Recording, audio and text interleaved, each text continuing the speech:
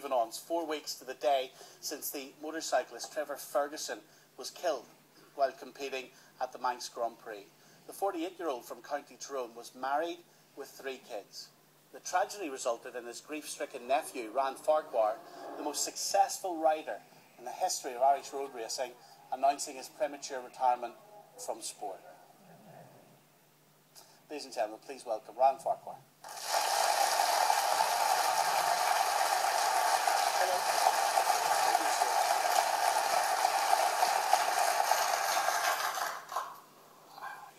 There's tragedy written through this story, and you were there on that day when Trevor died.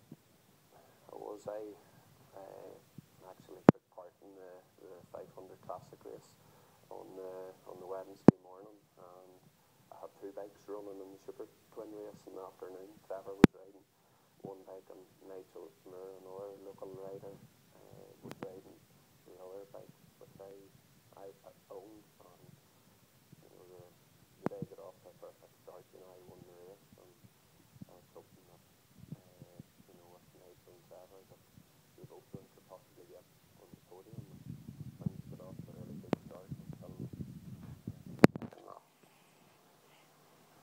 And was it on that day, Ryan, that you decided that's it? Or did you need much time to think about it? It was that big a shock. Was it instinctive?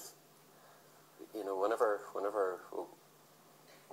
we're told that Trevor, hadn't made it, is the term that was used whenever they told us, that he had been involved in a serious incident at the Nuke, and he hadn't made it. But it's just that big a shock. At that stage, I hadn't really thought about, my own race, and I just saw, the devastation that it caused with Trevor's wife and kids and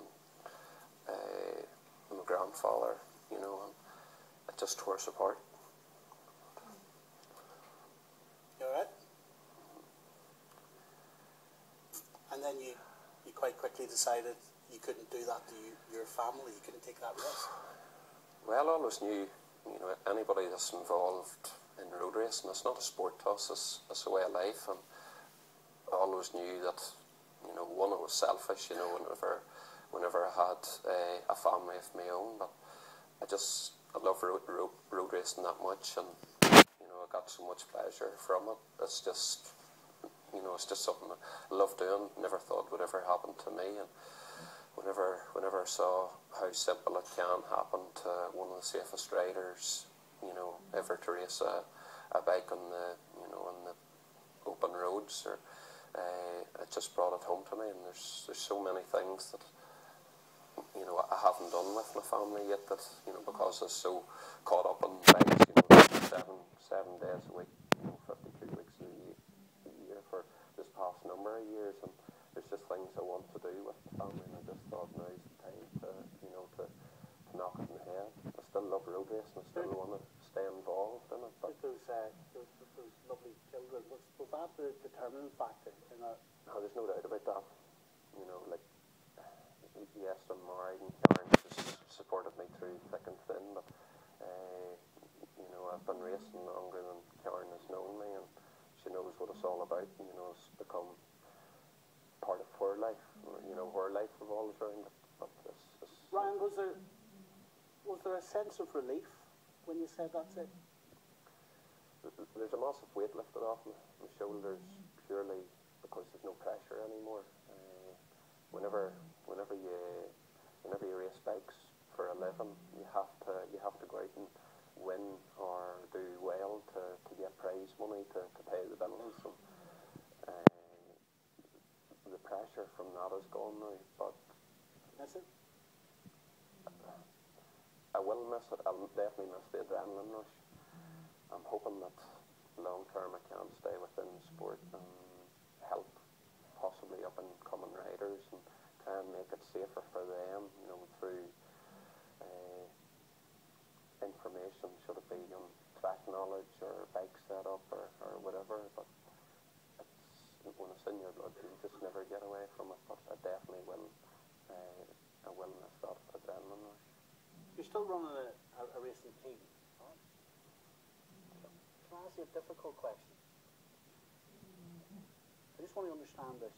You're basically saying, when you look at your children, the risk isn't worth it. So end all, right? And yet if you're running a racing team, you're kind of facilitating other people to do it and take that risk that you think's wrong now. Well, you know, I've been there and done it. I'm one of the lucky ones that has done it for 20 years and, you know, been in a position to call today. It's a dangerous sport, and every rider that throws their leg over the bike, they know the dangers. And there's young lads out there, they're mad keen to get at it, and they know the risks. But do they really understand the risks? Like, you've had this personal tragedy to bring the risk home to you. They haven't. Well, let me put it a different way. We saw your kids there. If one of your kids said, Dad, I want to take up racing, what would you say to them? I would try and support them as best I could. Would you try to put them off?